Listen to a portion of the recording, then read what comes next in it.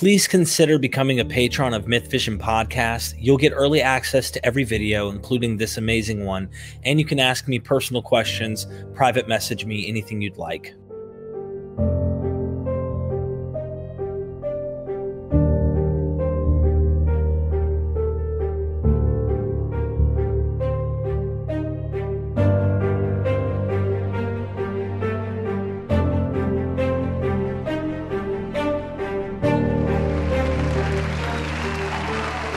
Professor John J. Collins, God doesn't appear to be the unmoved mover with absolute sovereign knowledge of everything in the Old Testament. This seems to be a big problem with systematic theologians who want to put God in a particular box. Can you tell us about God? And I know that's so general, right? Like, let me just throw God in there. I will not attempt to talk about systematic theologians. Right. I'm sure they differ among themselves as much as anybody else. Well, it appears that God knows. Now, God in the Hebrew Bible. Right. One of the first things you read, if you're reading along in Genesis, is that God doesn't seem to know everything that's going on. In the story of Adam and Eve, he has to call out to Adam, "Where are you hiding?" A couple of chapters later, when he sees the spread of evil on earth, he regrets that he made humanity. As far as I know, that may be the only case where God actually admits to having made a mistake. But then, you know, rolling forward from there, as I mentioned already, the chaos monster is never fully dead. It can raise its head at any time. You know, evil, chaos keeps coming back. It's a struggle to maintain order in the world. That's the kind of God you're dealing with. And then it's a process, because also in most of the Hebrew Bible, God is very big on the idea of human free will. In other words, you've got a choice. Now, if you were really had a God who was fully in control of things, you wouldn't be leaving people to have a choice. Because if you let people have a choice, you're not going to be in control of things. Things are going to happen that you don't want. So that's more of the kind of model that you've got. This is not a perfect God who created a perfect universe.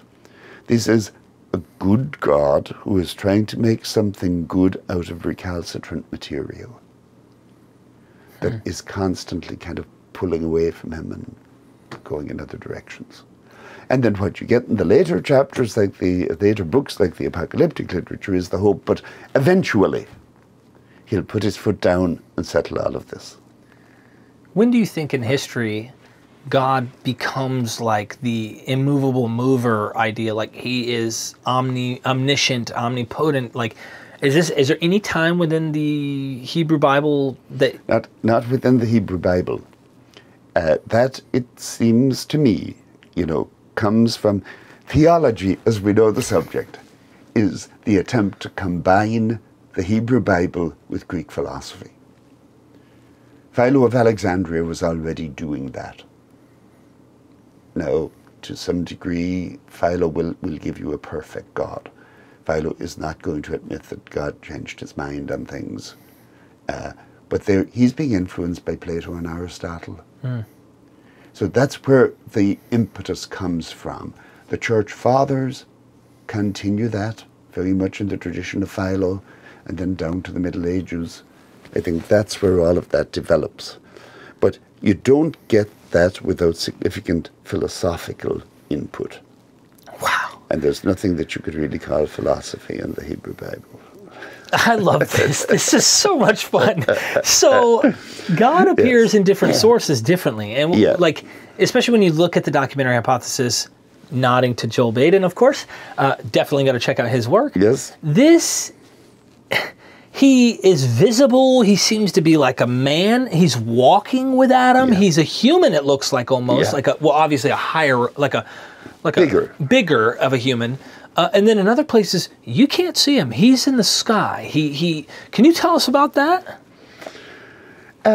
I think pretty much all of the Hebrew Bible, and I think this would also go for the New Testament, assumes that God has a body. Now, the stuff of which that body is made mustn't be flesh and blood. And so it can be invisible. It can be maybe porous, I don't know. It's the kind of body that they expected the righteous would have after death, which is a luminous body. Garments of light. That's a pun on something in Genesis when they put on garments of skin. The word for skin is or, and the word for light is or, spelled with a different letter, but it sounds much the same. And, you know, even in the Dead Sea Scrolls, they think the righteous dead will have garments of light. Dale Martin, who used to teach here, has a very good book on resurrection, in which he points out that for most people in the ancient world, and including most Greeks, there is no such thing as pure spirit. You always have some kind of stuff. So it's a question of what kind of body. And this would apply to God as well, I think. Wow. Interesting. Yes. And this, I mean, we could see that even in the New Testament with Paul. A new body, goes in perishable, comes out imperishable, but it's a new body. Yeah. You know, on the bodies of God, Benjamin Summer teaches at Jewish Theological Seminary. Has a good book. Thank you so much. And he has interesting stuff, you know, from a very Jewish perspective on revelation, on the kind of revelation that you get, because, you know, one of his arguments is that what Moses brings down to the people aren't the words of God, it's the words of Moses. In other words, whatever Moses heard, he is the one who translates it. That's a useful idea. That is. I guess the next question in light of God is gods. So, in the pantheon. Yeah. So, I think it's important to talk about that for a second. God was a king, you say this over and over, a bigger king than a human king would be, with other lower rulers with him, if you will, gods. They're Elohim. Yeah. Later on, tradition like turns them into angels to try and kind of like, I think, to kind of say, okay, they're not gods. Let's not like let other gods be with God. Can you tell us what their role is in this? And is Satan one of those? Originally, yes. But I think in most of, certainly the ancient Near East, but this would also be true of Homeric Greece, for example, you have, you think of the world of the gods like a court, like a king's court. So, you know, you have various characters in it who don't always get along. Some of them are ambitious. Some of them may be a little rebellious on occasion. Very, very typical. It's so human-like. No, it's very human-like. Even in what we call Second Isaiah. Now, in Genesis chapter 1, you have a creation where God says, and it is. But then at the end of it, God says, let us make. And many people would say that the us means he's speaking to his council. The assumption again is he's not there on his own. In what we call Second Isaiah, Isaiah 40 to 55, written around the time of the end of the Babylonian exile, the prophet repeatedly says, no, the gods of the nations are no gods. They're not real gods. But it doesn't actually deny that they exist. The claim is that they don't have the same kind of power that our God does. But I don't think they ever come to the point of denying that those gods exist. In the Dead Sea Scrolls, you know, heaven is full of Elohim, which is the Hebrew word for God, but very often you'll see it translated as angels. You know, something to just tone it down a little bit. This is great. I love this because I'd like to ask about the other gods. So we have, we're looking at the Bible, meaning putting on the lens from the perspective of an Israelite and their view of God, because that's what we're reading. It's their worldview. And their God is chief. And now you have this court with other gods. Are those other gods in the court from the mind of the authors, The nations, the other nations' gods? Sometimes, yes, because you have this in Deuteronomy, that when the Most High divided up the nations, when Yale divided up the nations, he assigned gods to each of the people, but he kept Israel for himself. Isn't it? I heard, and correct me if I'm wrong, I heard that the idea that, for example, Israel is Yahweh's inheritance. Mm-hmm. And this kind of makes you think, inheritance? Who gave him this inheritance? Yale. And is that his father? Yes, yeah. Now, if you're interested in the early religion, kind of the pre-Israelite religion of Israel, there are a couple of people you should talk to. Ted Lewis has a huge book on this. Teaches at Hopkins.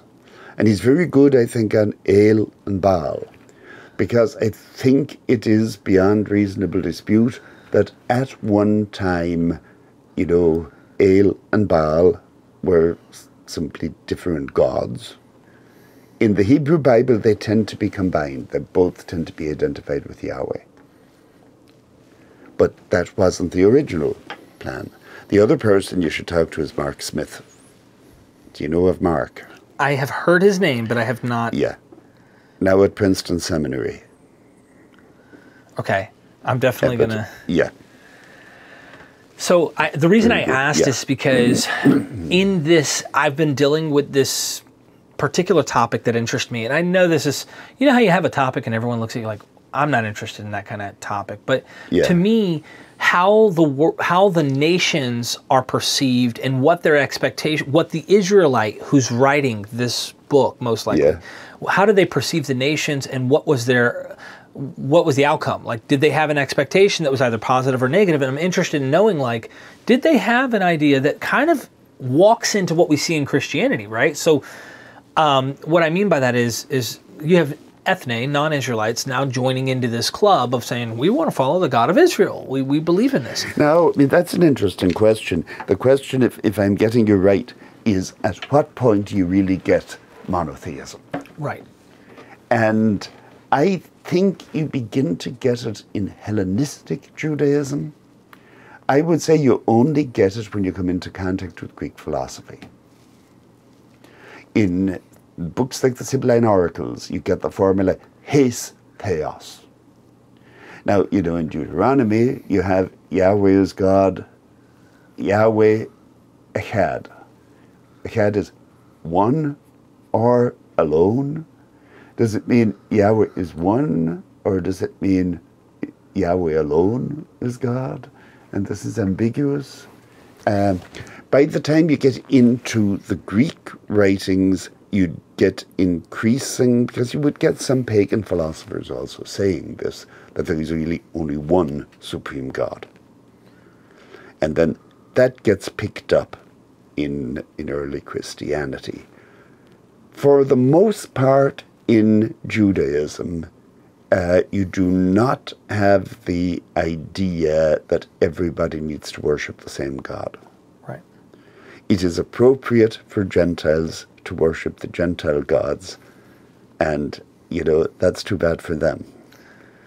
Are there any depictions or future prophetic claims that maybe one day, because I've read somewhere where the nation's gods that might play into that court scene as, subordinates to the supreme God of Israel, that their gods led the nations astray. They led them into bad things, and that they would one day get the I guess you'd say be responsible by the chief supreme God from the perspective of the Israelite, and that the nations themselves also would kind of come and realize, all right, let me come to the right God. This yes, I think that you have a strand of that. Again, not everybody thought that way, but that's a definite strand in Judaism. Do you have any text you can think of off the top of your head that might do that? Or I think, again, I would look to Isaiah chapter 2. In those days, the mountain of the Lord will be lifted above all the mountains, and all the nations will say, come, let us walk in the light of the Lord. Go streaming to Mount Zion. And the mountain of the Lord is probably like the temple court type of? Yes, yeah. Interesting. Yeah. Thank you. Yeah.